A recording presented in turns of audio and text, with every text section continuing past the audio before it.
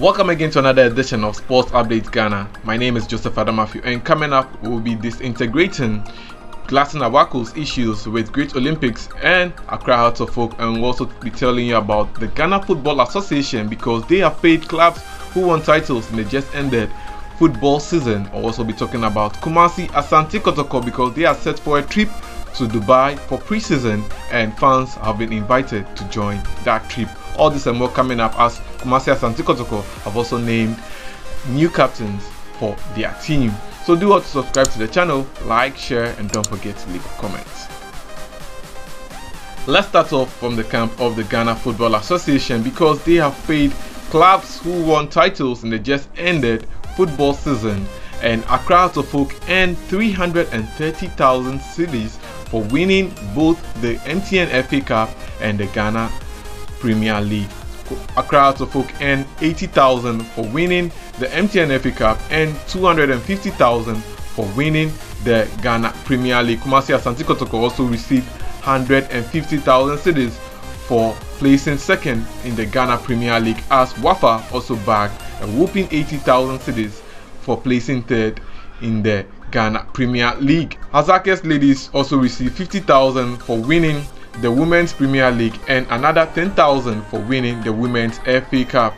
The three newly promoted teams into the Ghana Premier League, RTU, Accra Lions and BBNE Gold Stars, also received 50,000 cedis each for winning their respective zones in the Division 1 League.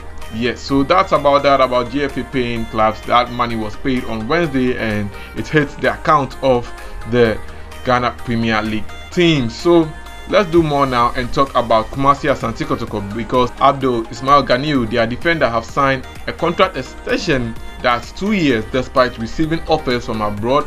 The player decided to stay with the Reds for another 2 seasons before trying to get a move abroad.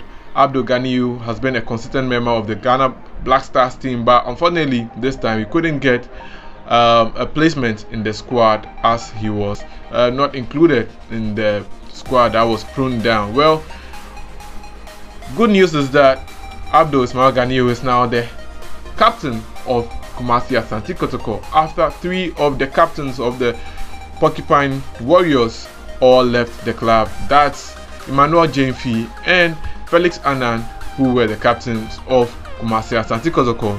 In their absence though, Ismail Ganiu is now the head captain of Kumasi Asante Kotoko and he'll be deputized by goalkeeper Razak Abalora and midfielder Mudasiru Salifu. These are the captains of Kumasi Asante Kotoko. I mentioned them again.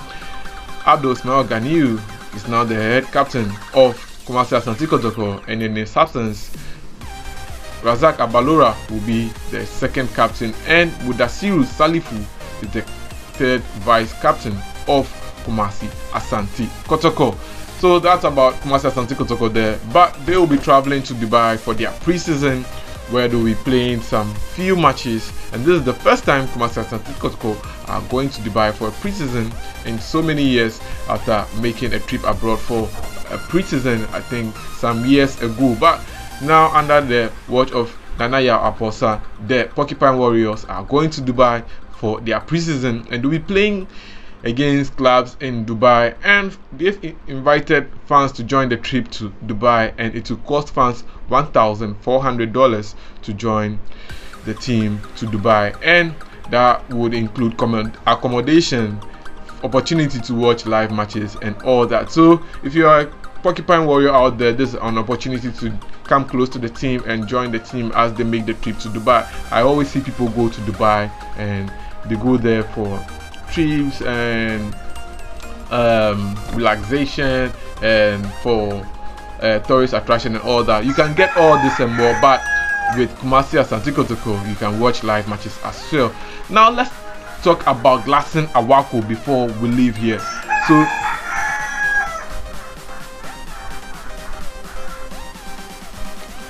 So now let's talk about Gladson Awako before we leave, because he has been in the news in the last couple of days.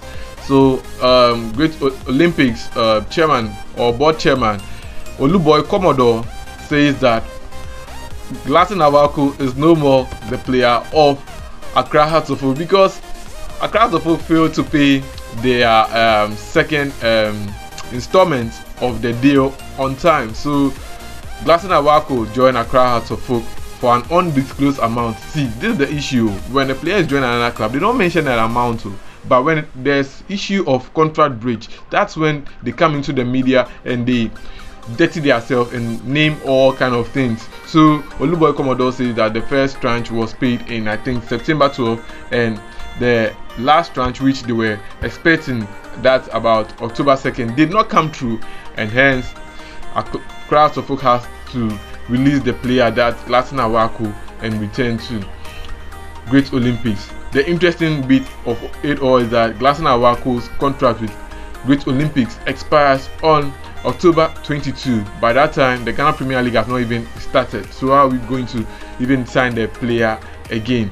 And the Ghana Premier League is supposed to start October 29. And you give a player to Accra Folk, within next month, you are expecting them to pay the money.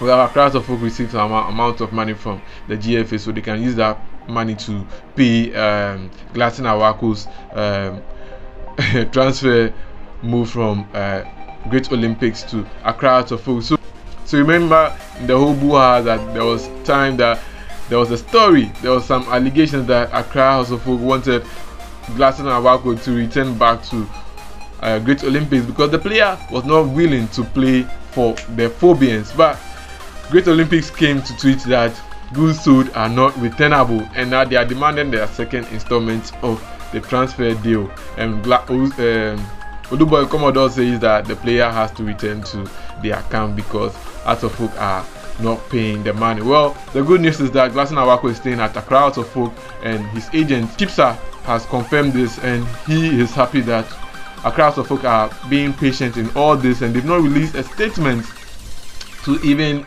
clarify or to even explain what is going on, because Oluboy Commodore is just making a whole buzz of nothing, and Accra Folk are very patient when it comes to handling players. That's according to Chipsa, that's the agent of Gladson Awako. So according to him, Gladson Awako will be starting training with the Phobians in the next 2 weeks as they prepare for the Ghana Premier League, which kicks off on October 29th, and their competition or their campaign in the CAF Champions League as well.